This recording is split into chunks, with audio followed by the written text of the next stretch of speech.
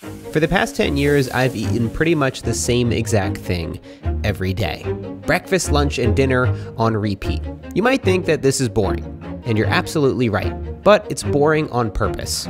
One of the things that I appreciate most about living a simple lifestyle is putting as many decisions as possible on autopilot. That's why I wear the same thing every day, do the same workouts every day, stick to a consistent work schedule each day, and stay with my wife. Just kidding. It's because her parents are rich. But one of the most important areas I've been able to automate is what I eat. If you can find ways to repeat what you eat, you'll remove decision fatigue, feel better, and make healthier decisions on autopilot. This video is sponsored by Squarespace. More on them later. All right, so today for breakfast, I am gonna be eating some chicken, some green beans, a couple eggs, and a green smoothie. About 10 years ago, just before I got into minimalism, I remember often being intimidated by all the amazing meals and recipes friends and influencers shared online. Pork tenderloin with 3-berry salsa, slow-simmered burgundy beef stew, sea-stuffed salmon fillets. Now don't get me wrong, all these recipes sound freaking delicious, but if you regularly reinvent what you're eating, you have a lot of work to do. You've got to search for new recipes, shop random aisles of the grocery store you've never been down, cook each of these meals from scratch, and try to actually use all the ingredients before they go bad. Not to mention, if you're trying to get in shape, you've got to keep an eye on your macronutrient breakdown. Are you getting enough carbs, proteins, and fats with your diet? I should probably write this down. And so at some point, I just decided, you know what? I'm not great at cooking. What did you do to that steak? I don't have a lot of time to plan my meals. I don't get a ton of joy out of cooking. And I'm not a picky eater. So why don't I just eat the same thing every day? And that's what I started doing. I picked up the basics of cooking, found a few meals that would allow me to reach my goals, and I stopped caring about what everyone else was eating and just focused on the plate in front of me. And isn't that a great metaphor for life? All right, so it's time for lunch. Whoa, what the fuck? So after almost killing myself, we're cooking up some steak here. Look at that, those grill marks. It was worth a life or death experience, I'll tell you what. I've also got some more green beans and some rice for lunch. So I don't microwave every single meal because that would be a little bit depressing. So here I've actually just undercooked my steak. I've cooked a few of them in a batch, and now I'm cooking it to get to the right internal temp so I don't die. By the way, I've actually been thinking about going vegan for 30 days, so if you want me to try that, let me know down in the comments below, but for now, I eat steak.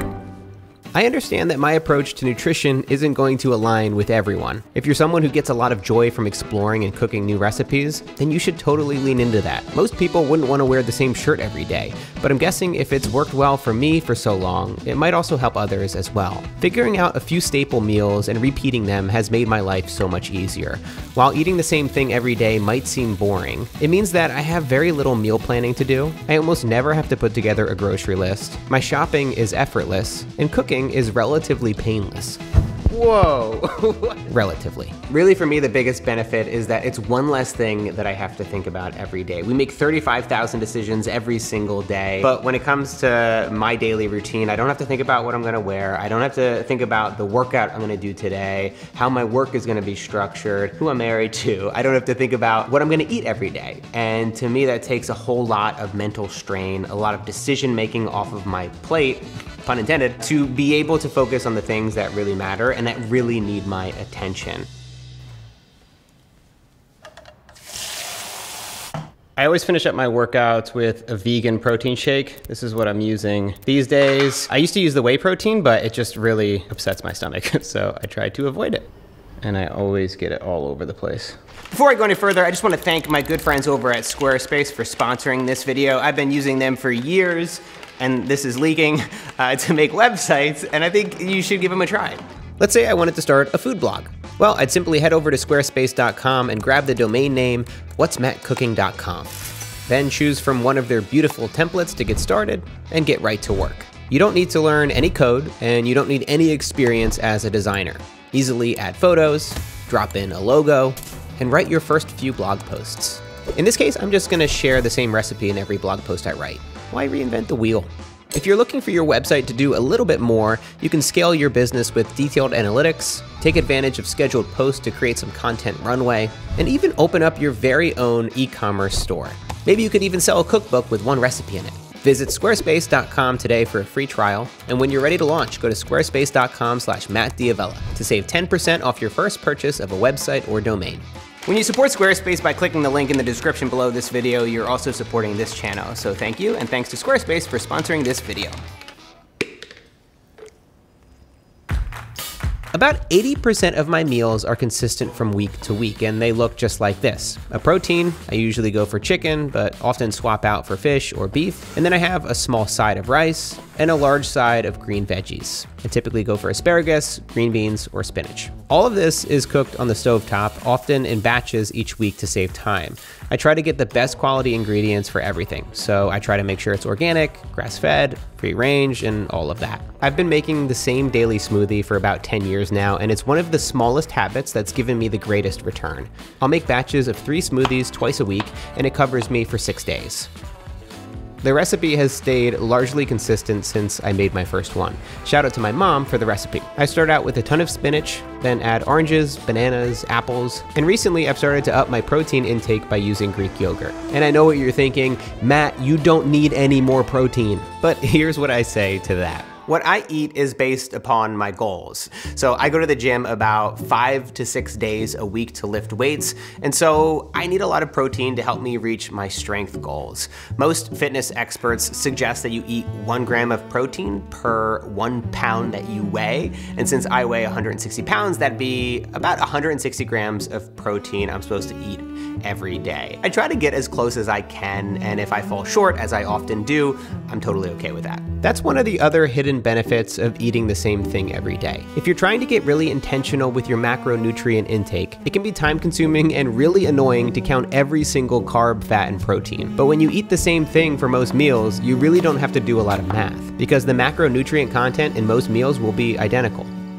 Okay, so I'm really excited about dinner. I did something a little bit different tonight. I went with an 8-hour slow roasted pork with a side of, I'm just kidding, it's the same as what I've been eating all day. So we've got your chicken, rice, more green beans, and a smoothie on the side.